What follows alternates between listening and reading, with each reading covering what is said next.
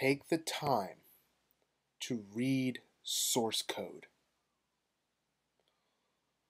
Whatever programming language you happen to choose that you happen to be working in, I don't care what it is.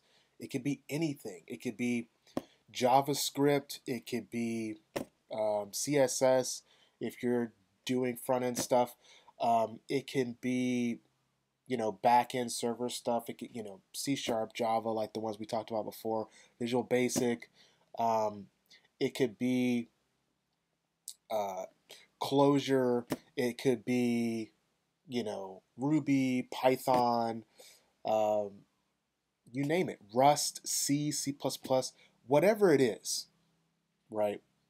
Lisp, OCaml, I love OCaml, StandardML, Haskell, Erlang, Elixir, uh, LFE, list flavored Erlang, anything that runs on the beat, right?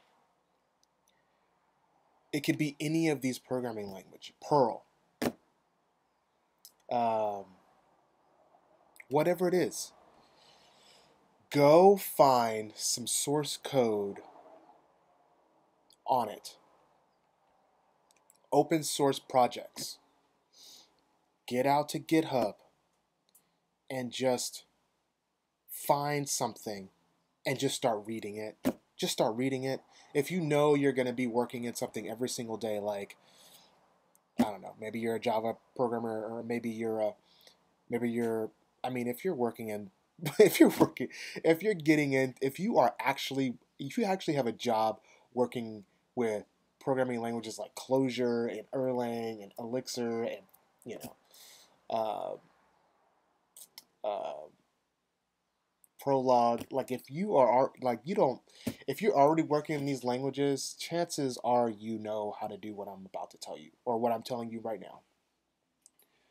But if you're just starting out, or if you're experienced and you just haven't dug into these other paradigms and you haven't explored these programming languages that I'm mentioning here, if any of these languages sound completely brand new to you, like you've never even heard of them, Julia,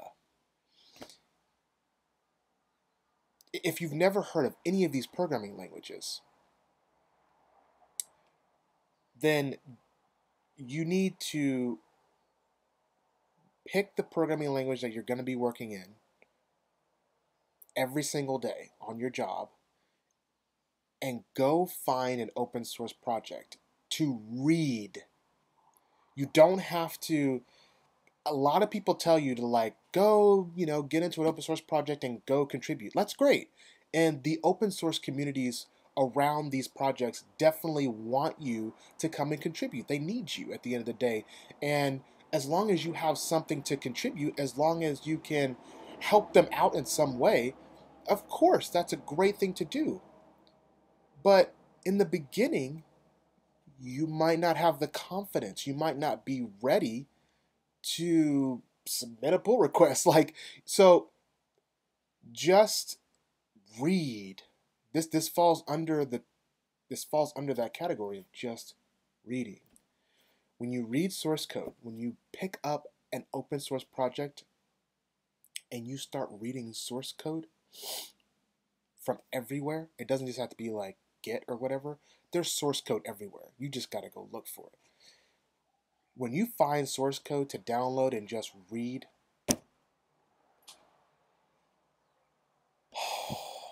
you will pick up so many patterns, so many amazing ways to do something. You will pick up snippets. You will understand how to do things so much better than what you taught yourself, because you're able to look at other people's code, other people's comments. You'll be able to see how they structure it, how they think about it, how they document it. And this will be the thing that you can take and apply immediately. when I started to do this, I gotta give credit where credit's due here. Like I told you before, like I started the .NET community, and I started listening to, as soon as podcasts were like a big thing, even before they were a big thing, and there was just blogs. I would read Scott Hanselman's blog, and he's the one who told me,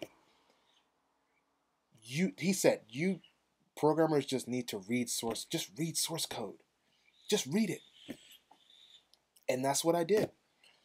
And as soon as I started to do that, oh my gosh, I found all this C sharp code, and I would just read it, and I would learn how to do all kinds of stuff.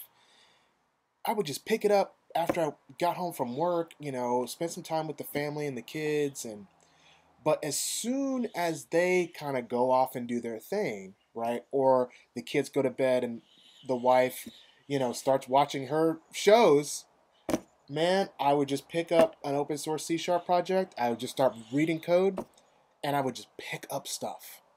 And the very next morning, I would get in and I would see something I wrote a week ago, and I would just throw it out and do it the way I just learned about it because that was better.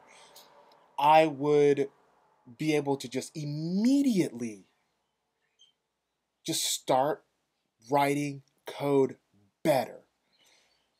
And I would submit stuff, and when it came time for my team lead or my manager or whomever to do a code review, again, this is the thing that will make you seem experienced even though you're not. Yet, we get into these code reviews, and sometimes I would stump even my team lead. I would stump my manager because they learned how to write in a certain way, but then they just stopped, right? They know how to implement a solution and solve a problem in the programming language. But like I was telling you, there are so many different ways to solve the same problem, whether you're using different programming languages under different paradigms, or you're using the same programming language, but you might be using a new version of it. There might be newer libraries. There might be little ways of like using older libraries that just weren't published in any books. And so you pick up all kinds of amazing ways of solving problems. And I am not exaggerating when I say amazing. And so you take the time, you read source code, read a lot of source code, read source code from many languages, because this helps you in so many ways. Not just writing better source code. It's these little things I'm telling you about, like the code reviews, the conversations. Um, when these things happen, these are the things that just like continue to boost you up amongst your peers without you really even doing anything. You're just speaking. You're just showing. You're explaining why and how you came to the solution, how you wrote that, right? And a lot of the times it's going to be like, wow, I didn't even know that all I had to do was download this additional library and include it into my project. And all of a sudden, I have access to these libraries that do all these wonderful things. And it's not standard in the programming language, it's an additional thing that I just download and snap in. Like, it will start to happen, right? The more you learn and the more you are exposing yourself to source code, again, it will just, you'll download it, it'll be there. And when conversation comes up, when code reviews come down the pipe, it's just boom. Like, people will literally, the lid will just literally be blown off. Like, they will wonder how you came to this. They will be surprised. They will be like, I didn't even know this library existed. And you'll look like you're experienced. You will behave as if you are experienced.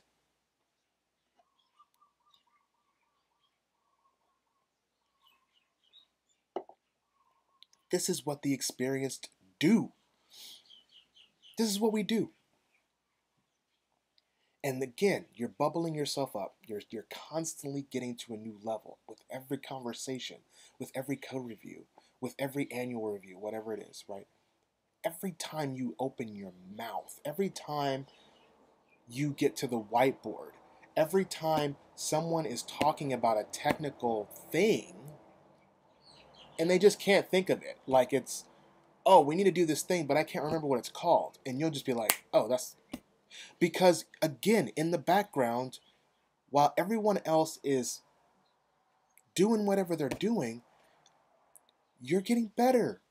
You're reading source code. You're learning how to do new things. You're learning how to do things you know better. And you're open to that, right? You're picking up things from other programming languages. When you expose yourself to other programming languages, you now know how to structure a problem differently. And now you are thinking differently. And when you go in to your job and you are talking with other people, and everybody else can only think in this one way, you are literally out here doing all kinds of, learning all kinds of different ways to make this better, more efficient, faster, smaller, like everything. And these are the things. These are the things that will get you to where you want to go. People, again, will pull you aside. Show me how this works. Show me how this really works. I want to know how your team lead or your manager will pull you aside when you do this, because you will bring them something. You will check something in that blows the lid off their brain. They won't know how you even came up with it, why it works so well, and they will pull you aside and they will ask you, can you please tell me how this is working? And this is what you want.